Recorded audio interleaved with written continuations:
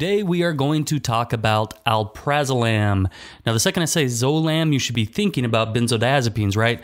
A lot of lorazepam, Zolams, Zapams, and Zolams are going to be our benzodiazepines, okay? So as you hear that, you need to start remembering that these are going to be benzodiazepines, and there's going to be some commonalities between each of them.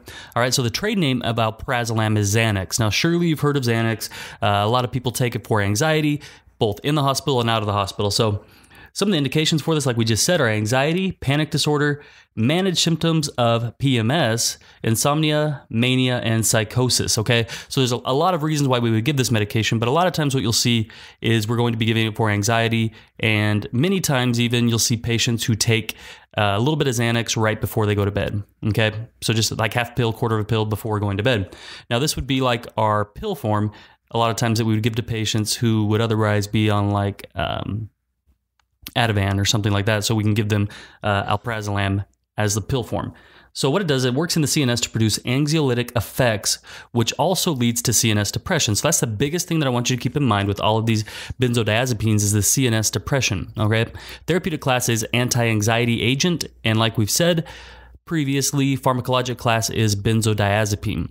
So the biggest thing as a nurse that you really need to keep in mind as you're giving these benzodiazepines, Alprazolam, is you need to keep in mind that it causes CNS depression. So if you have a patient who already has existing CNS depression, you want to exercise a lot of caution, okay? Especially things like sleep apnea, or a patient who has decreased respirations or a slowed heart rate already. We want to be very, very careful about giving them these benzodiazepines. Okay, so we're going to want to use caution with existing CNS depression, patients with renal dysfunction or hepatic dysfunction. Okay, so again, it can cause this CNS depression, can cause lethargy, it can cause drowsiness, and it may lead, and you know this probably already just from being a human, is that this can actually lead to physical dependence, okay? What will happen is a lot of patients can experience a tolerance effect, meaning that it takes more for them to get the experience that they used to have, that anti-anxiety experience that they used to get from it. It's going to take a higher dose, and so it can create this physical dependence for these patients. And so we'll really want to monitor our patients that we try to prevent that from happening, okay?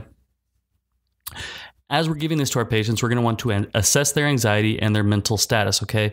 We want to make sure that it's having the desired effect, and we're going to want to make sure that we're closely monitoring their CNS, okay? We're going to want to monitor their heart rate. We're going to want to monitor their respirations and things like that. One thing that I really want you to keep in mind is that there is an antidote. So if a patient does experience an overdose, if they become very somnolent or very lethargic or their respirations drop, there is a medication called Flumazenil.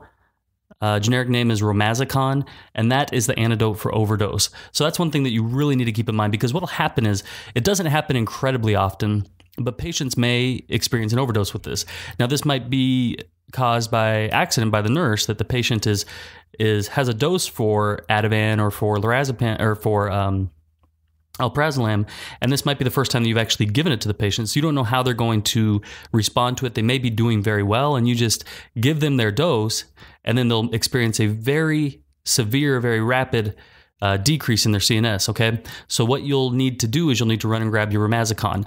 A lot of nurses may not know this, okay? So if you can be that nurse on the floor that knows this and that is aware that this is something that can happen, okay, that you're paying attention to the CNS and you are aware and you notice that the patient experiences this adverse effect, you can quickly run, grab that Romazicon, and you can reverse this and save this patient's life. Okay, I've seen this happen a couple times where the patient does experience these effects, okay, and they need to have this reversed very quickly, and many times, people don't know what to get, okay? But Romazicon is what we're going to get for this. So that's really kind of what we need to understand about Alprazolam. Biggest things I want you to keep in mind again are CNS depression and then how to reverse it with this Romazicon. This has been another episode of the MedMaster Podcast, brought to you by medmastercourse.com and nrsng.com. My name is John Haas, RN, CCRN, student nurse mentor, and your biggest fan.